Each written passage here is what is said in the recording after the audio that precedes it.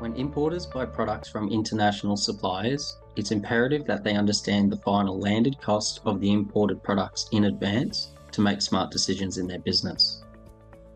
A landed cost is the term used when referring to the total cost of a product once it has arrived at its final destination.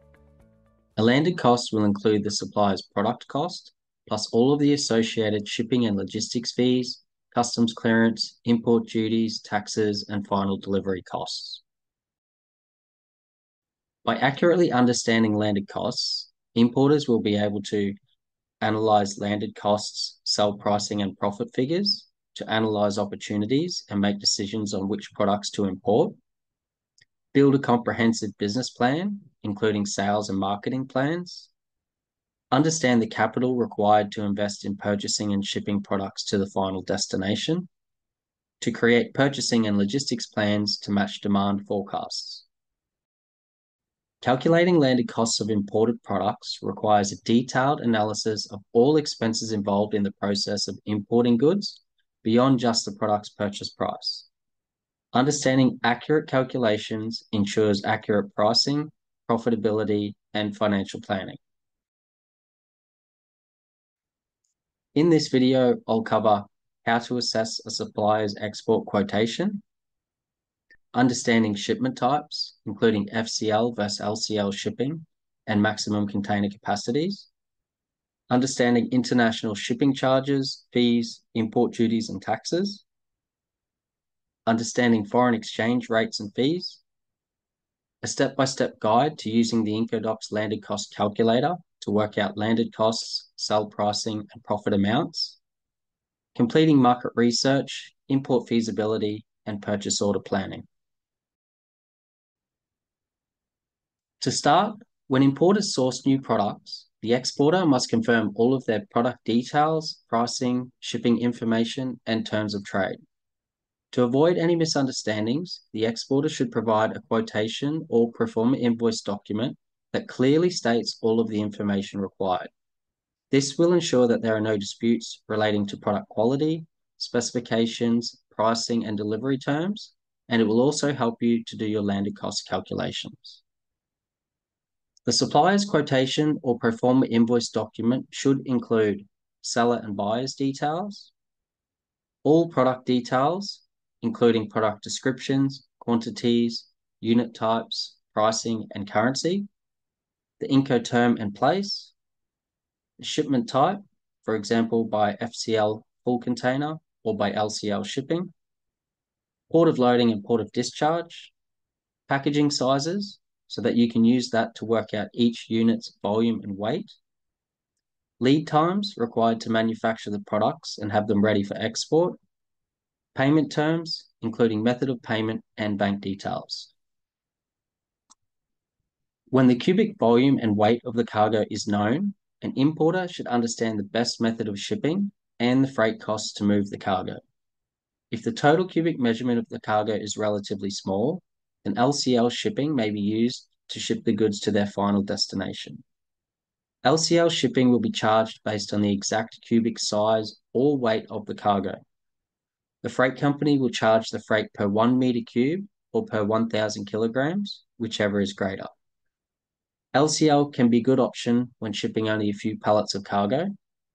However, if the overall size or weight of the cargo is quite high, it will be more cost-effective to ship the cargo via FCL full container load in a 20-foot, 40-foot, or other sized shipping container. FCL shipping will be charged to move the whole container from port of loading to port of discharge. When shipping full containers, it's nearly impossible to utilize 100% of the shipping container's loading capacity. There will always be some empty space left in between the different packages. So when planning the loading of shipping containers, as a general rule, the maximum usable capacity of a container is around 80% of the maximum capacity. For example, a 20-foot general purpose shipping container can hold a maximum capacity of around 33 meters cubed. However, the maximum usable capacity is only around 27 meters cubed. A 40-foot high cube container, which is around 40 centimeters taller than a general purpose container, can hold a maximum capacity of around 77 meters cubed. However, the maximum usable capacity is only around 61 meters cubed. To help with cubic meter calculations and container load planning, you can use the free cubic meter calculator at IncoDocs.com.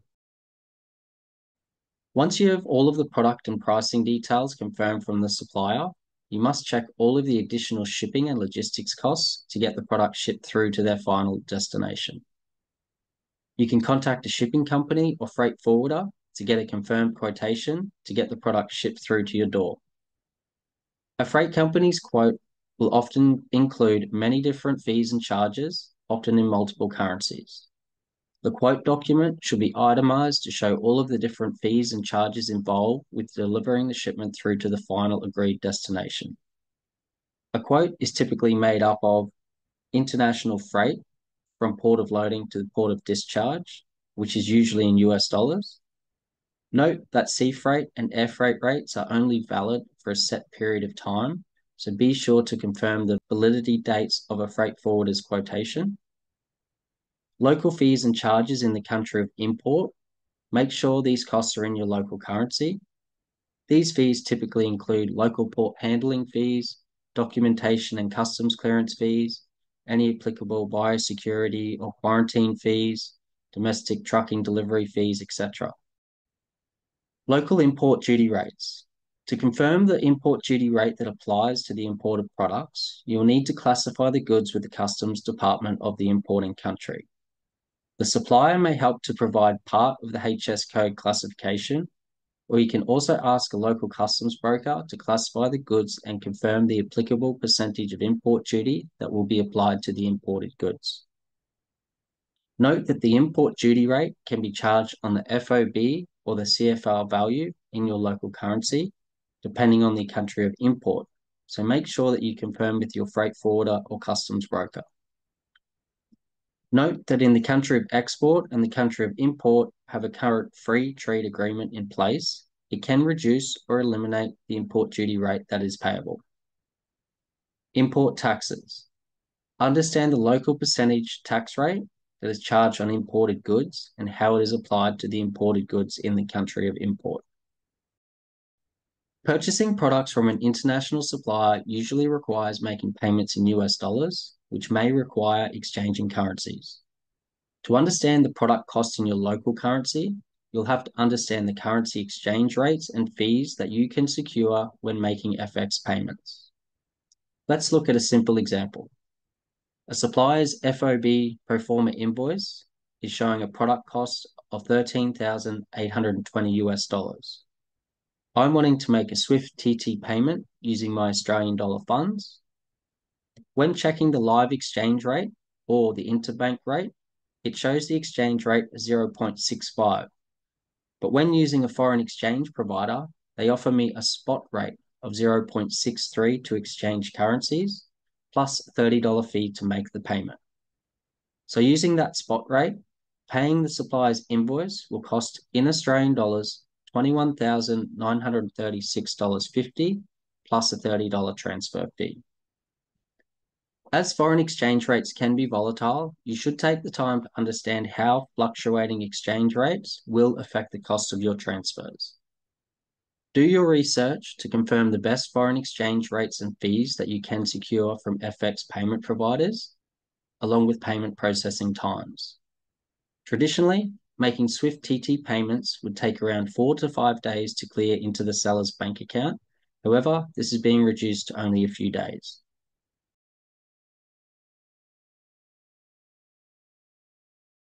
Here, I'll run you through an example of how to use the IncoDocs landed cost calculator to make it quick and easy to understand the landed costs, sell pricing, and profit amounts. In this example, I'll use a supplier's pro forma invoice for a 20-foot container of bollards shipped from China to Australia. Before using a landed cost calculator, make sure that you understand all of the seller's product details, pricing, and packaging details, the international transportation costs, local customs clearance and handling and logistics fees, foreign exchange rates, and the applicable import duty and tax rates that are payable in the country of import. Once known, you can enter all of the information to calculate your landed costs and sell pricing. When I have all of the details confirmed, I'm ready to enter the information into the calculator. At the top section, I enter the shipment details.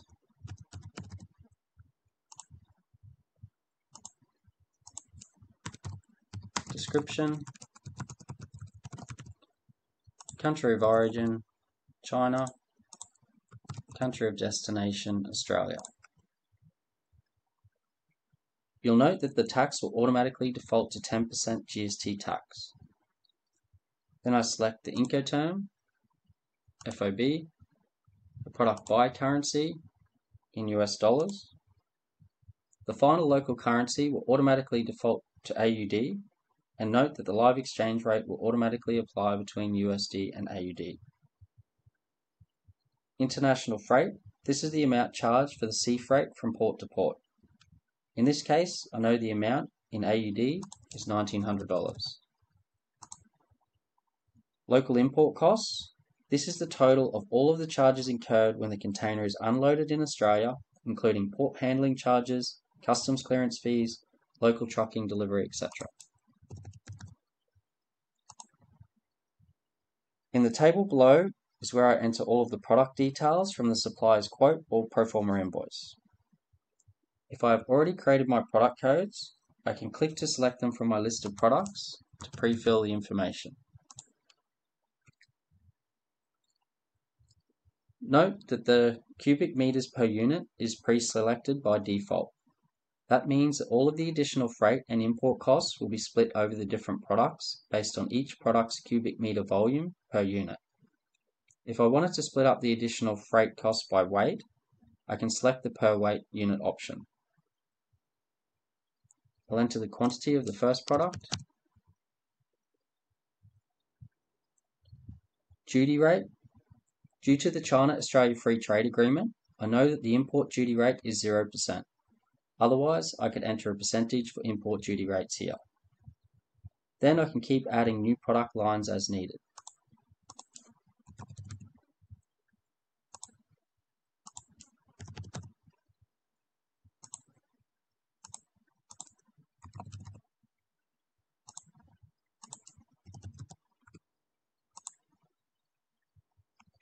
Note that the totals will show at the bottom of this table. When I'm finished adding all information, click Calculate, then my landed costs will show in the second table below.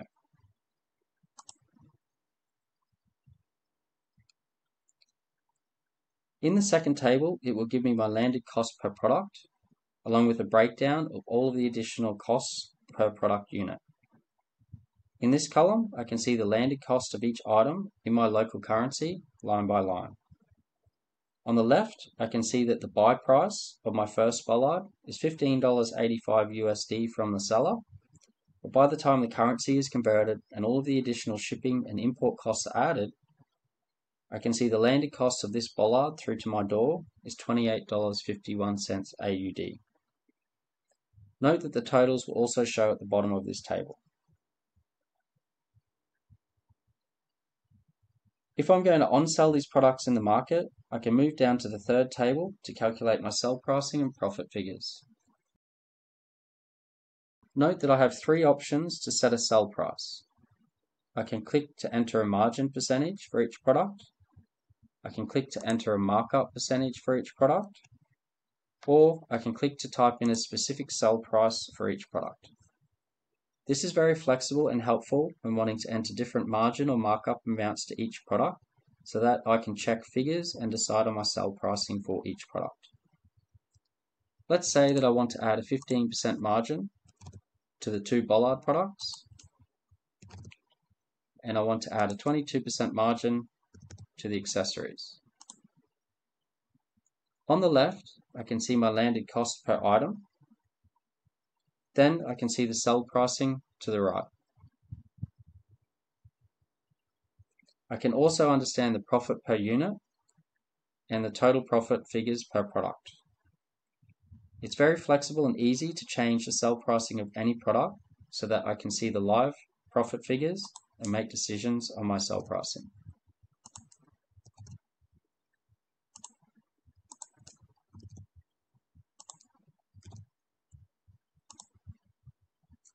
Note that the totals will show at the bottom of this table. So looking at all of the figures across the three tables, I can view all of the important information needed. At the first table, I can see the total costs, weight, and cubic size from the supplier. At the second table, I can see the landed cost per item and the total landed cost to import these products to my door. At the third table, I can see the sell pricing and profit figures per unit and as totals. So when finished, I just click Save. Then I can click to download the PDF calculations into a document.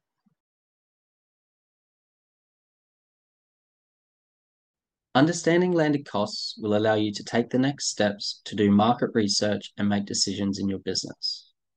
Before you decide to import products, make sure that you complete comprehensive market research. Evaluate your target market to understand customer demand, competition, and price points to ensure that you are selecting products with long-term potential. Use the landed cost to determine the feasibility of bringing your product to market. Compare your landed costs with the market pricing to ensure that there's enough profit to create a sustainable business. Set your sell pricing and profit margins, ensuring that there's room for profit after taking into account the business's sales, marketing, and operational costs. When deciding which products to import, focus on products that are in demand, not highly competitive, and leave you with a healthy profit. If the numbers don't work, it's okay to move on to a better opportunity. You'll also need to plan for the capital that will be required to purchase the goods and ship them through to their final destination. Consider if your purchases will be funded with cash or debt facilities. Plan your cash flow, taking into account the supplier's lead time, shipping times, plus the time it takes to sell the products and get cash back into your bank account. If the landed costs, sell pricing, and profit amounts make sense and align with your business plan and goals, you can make decisions to move forward and create a purchasing plan. This will allow importers to place purchase orders with order quantities that match sales demand, to schedule shipments with suppliers, and to plan to allow enough capital to fund the products, plus all of the additional shipping and logistics fees over time. Good luck with your imports.